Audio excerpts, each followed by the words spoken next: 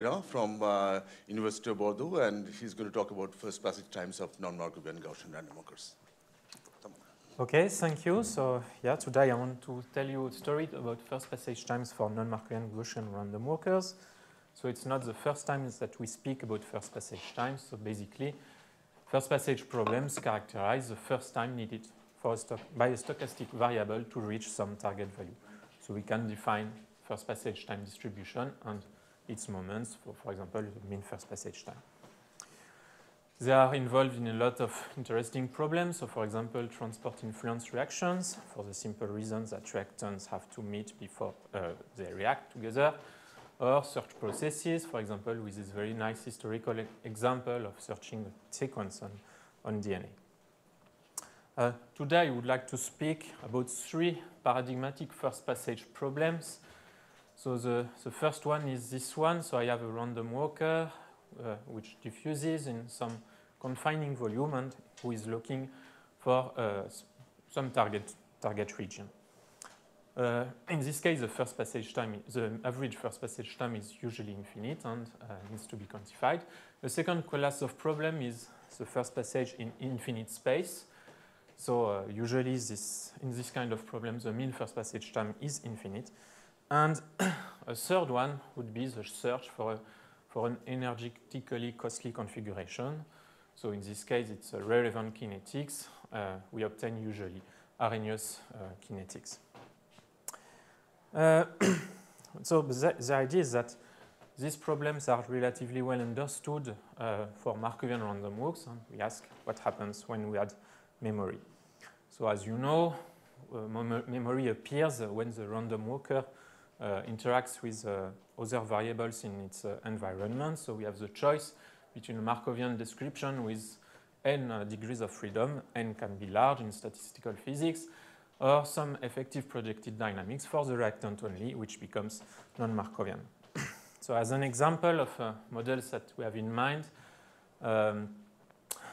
motion is non-Markovian in all these cases. So if I take a reactant which is attached to a polymer or some bead moving with other beads in narrow channels, or tracer beads in complex fluids such as pneumatics, viscoelastic fluids, or the example that we saw yesterday with protein dynamics. And in all these examples, we have experiments or models that tell us that in some limits, at least, we have approximately Gaussian dynamics. So how could we predict the mean first passage times for this kind of situations? Maybe, so I will tell some existing results for this first passage times with memory. So from now on, I assume that I have a Gaussian unbiased random walk, continuous, with at long times, which goes as a power law for the mean square displacement. So I can have subdiffusion, superdiffusion, or diffusion with a Hurst exponent h here. And so now I assume that I put this random walker in confinement or in a potential in the way that we respect statistical mechanics at a temperature T. So for example, with a generalized Langevin equation. Okay? So there are some exact results to quantify first passage with memory. For example, in this model, so if I have a random walk with telegraphic noise or a random acceleration process, for the case without confinement, so here I also say that I have stationary dynamics, so I don't care about quenches from height to from some temperature to another temperature. So I just look at a process with stationary increments. So in this case, we know what is the persistence exponent. So in infinite space, the survival probability will decay as a power law, but we don't know the prefactor, which is hidden anyway here. So we will try to quantify that. And for relevant kinetics, in fact, there are a lot of theories, and some of them include memory because they give the results in the limit of weak noise for an arbitrarily large number of degrees of freedom. So this seems to be solved, but we will talk about this again. There are also general approaches. So for example, pseudo-Markovian approximations, which at some point assume that the propagator for non-Markovian process has the same properties as a Markovian one, but it can give wrong scalings. And also in the last decades, there have been a lot of works on to obtain perturbative results by looking at an expansion about Brownian motion. So it's usually in 1D. And here our goal is to propose a non-exact but also non-perturbative formalism to catch memory effects, the impact of memory on first passage kinetics, also in dimension not only 1 but higher. So the outline of this talk will be the following. So I will speak about these three problems one by one. So first, I look about the first passage time in confinement. So the hypotheses of the theory are the following. So I consider a Gaussian random walker, which is continuous in time, which is Gaussian with stationary increments. So this means that there is no aging, basically. So it is unbiased, so it's a symmetric walk. I also assume that it is non-smooth, so at short times, basically, the trajectories are non-differentiables, as in Brownian motion. I assume that the MSD function is known, so I call it psi of t, and that is an input from the model. Okay, I also assume that the MSD diverges at long times. So as I said, as t to the 2h. So this is to ensure that the random walker will explore the whole the available space and not being trapped around some position. Okay, and I place it in a large confining volume V. So now we want to predict the mean first passage time. So the first equation is it's a renewal equation, so it's a tautology. So I just consider the probability to be on the target at t, and I say if it is on the target, it has reached the target before at some time tau. So I obtain the integral over the first passage density at tau times the probability to come back on the target at t, given that the first passage at tau, the first passage was equal to tau. So if it is Markovian, then we can solve this equation, which becomes a convolution equation, but in the non-Markovian case, it's more difficult, but you can still manipulate that to obtain an equation for the average first passage time. So it goes as the volume multiplied by this integral, and here QP of t is the probability density to be on the target at a time t after the first passage. So we should focus on what happens in the future on the first passage. So to do that, so for example, let's consider several trajectories, so several runs. For each trajectory, we look at the value of the first passage time. We take this value as the origin of the times. So now I have rescaled the times. And for example, if I take the average of these green trajectories, what I see is a shift, which I call mu of t, and which is not 0. Whereas the random walker at the beginning was a symmetric random walk. So this means basically that the first passage moment, at the first passage, the system is not at equilibrium. And we also observe that the probability distribution functions of these future trajectories are almost Gaussian, and that the variance is almost exactly the same as the variance of the initial process. So assuming that these properties are true, we derive the following results for the mean first passage time.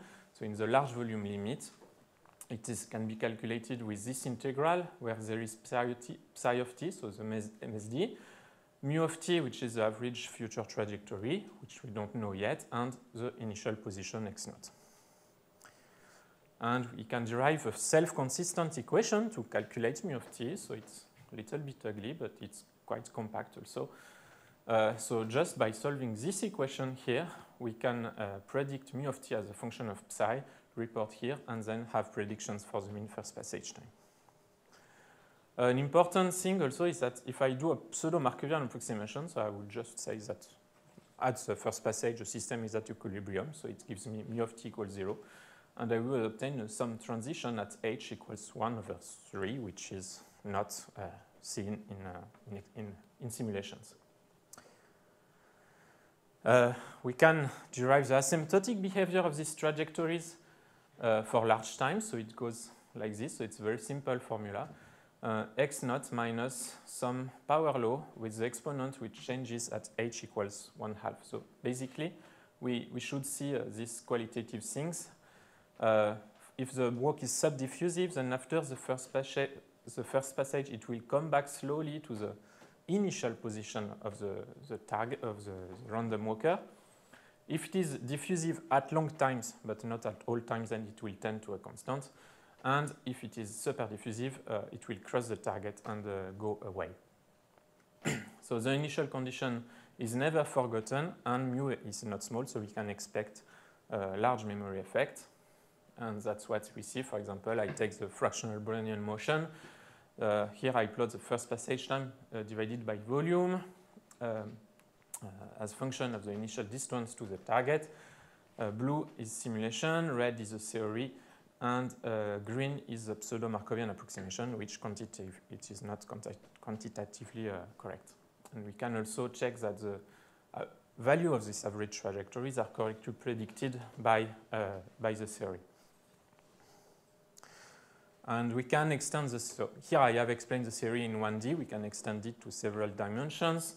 And I show the results also for non-scale invariant processes. So this is a result in 2D for motion of a bead looking for a target in some Maxwell fluid. Here a fractional Brownian motion in 2D, and here an example in 3D again with a Maxwell fluid. So it's, we have quantitative and non-perturbative results in these cases. So now I will speak about this second problem of what happens when we have no confinement. So then the mean first passage time is infinite. But then we realized that, so in free space, the survival probability goes as S naught over some power law. So we know the exponent.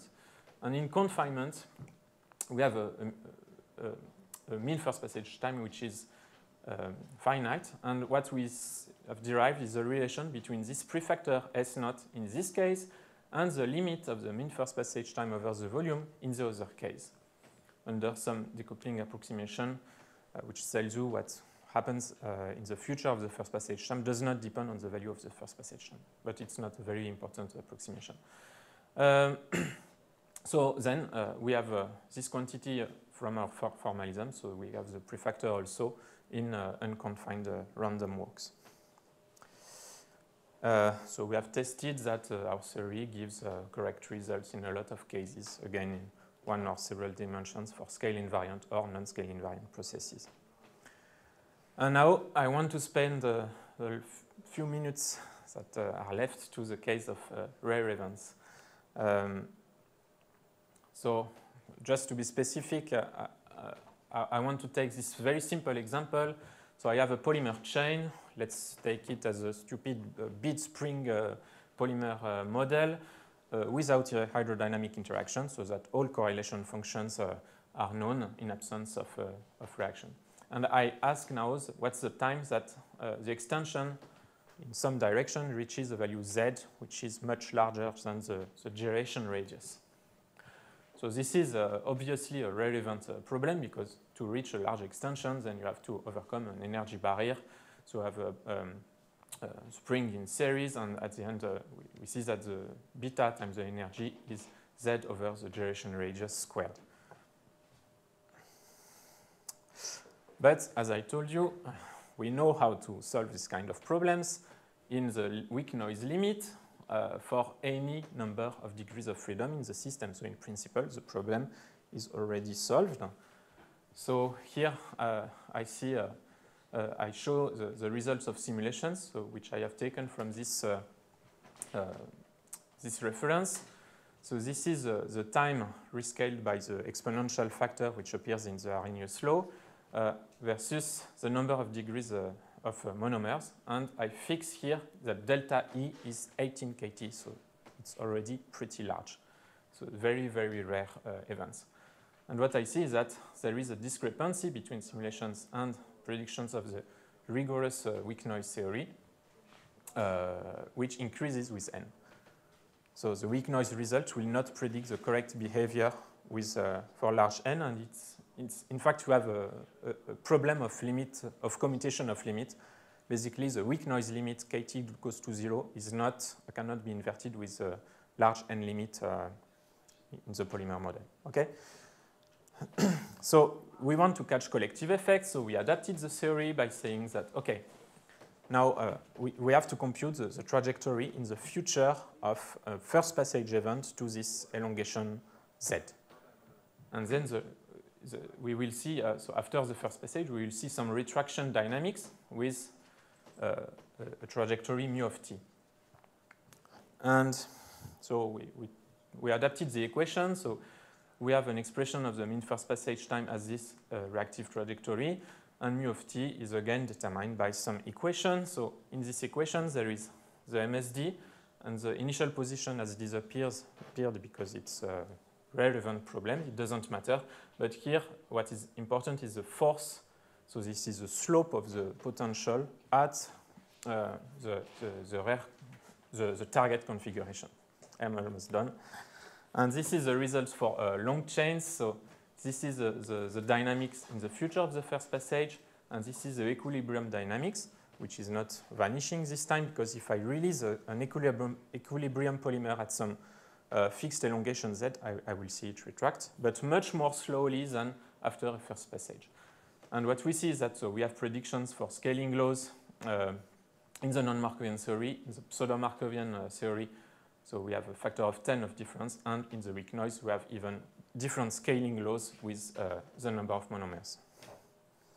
And we can check our results with simulations. So this is a prediction, and it works perfectly. And here are also existing theories that attempted to go beyond the weak noise limit, and we see that so there are still discrepancies with them, and yeah, that's it. And the conclusion is that the state of a system at first passage is not a stationary state. So basically, even if we look at equilibrium processes, which are non-Markovian, we get a non-equilibrium state at the first passage. And if we analyze the trajectory in the future, we get information for the kinetics of first passage times for these three situations.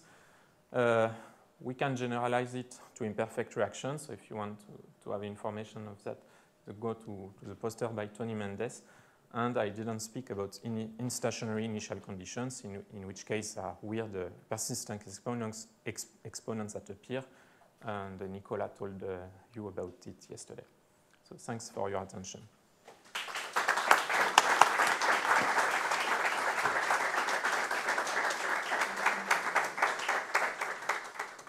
Are there questions? Yeah, I'll just. First ask students. Nobody is. Benjamin, you have a question? Yeah. Okay. So in this self-consistency equation that you presented, you can link the average future trajectory to the average first passage times. Yes. In the constraint case, is it possible to do the similar argument with higher moments? Can you access higher moments of the first passage time? In principle, yes. But then you have to do all the theory again. And I think the second moment does not just depend on mu, so you have to compute other. The fluctuations of the average. Yeah. Somehow other things appear. Yes, question. Yes. So I was very nice talk, by the way, very challenging also. So when you showed those fractional grounding motion results, right? So how do I understand that? You put a fractional grounding motion in a confinement. Yeah. Basically, this means that when the FBM hits the boundary and continues, it doesn't know that it hit the boundary. Or how do I, maybe No. So what we did, in fact, so we have done two things, because at the time we didn't know how to put confinement in for the FBM. It was done by Metzler 2 years ago. Yeah. So what we did is that we have done the same as in 1D. So we said if we have a reflecting boundary here, maybe it's just the same as hitting a second target here. So we analyze this first passage problem. Okay? And then we did another thing, that we produced an algorithm, which is with a Hosking algorithm. Then we generate xa+1 from the previous positions, and then we rejected the positions that went beyond this wall. But what we saw is that with these two algorithms, if the volume is large, we got more or less the same results. So basically what you're saying that the ensemble of paths conditioned to not going there, to not passing this boundary, is basically fully contained in the ensemble of paths. It's just a change of measure argument. I don't know. Otherwise you cannot have the same, right? So, no, this is just a... No, in fact, I mean, it don't be a fractional Brownian motion anymore if you have a boundary. Yeah, of course, of course. Yes. Yeah. Yeah, but that would be, in fact, we also have done simulations with a generalized Langevin equation with a power law kernel inside some harmonic potential, and harmonic potential can be seen as a confinement too, and we obtain the same results as here. Thanks. Andrea, you had a question?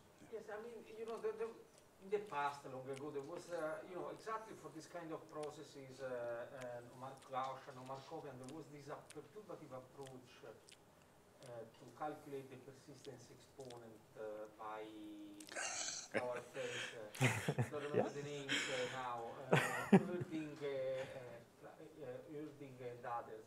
So I was wondering whether you checked how this... Yeah. In fact, so all the theory, so the theory is definitely not exact in the general case, but we think it's, we have strong arguments to say that it's exact at first order of perturbation, and then we recover all exact results that are known in the literature. Actually, that's one of my questions. Actually, there's one model we know that's a random acceleration process for which you can actually calculate analytically, right? It's a non-Markov process. Okay, Does so it this work? one we cannot, because it's not in the initial hypothesis. Okay. Okay, all right. If there is no other question, let's thank Thomas again. And we move to the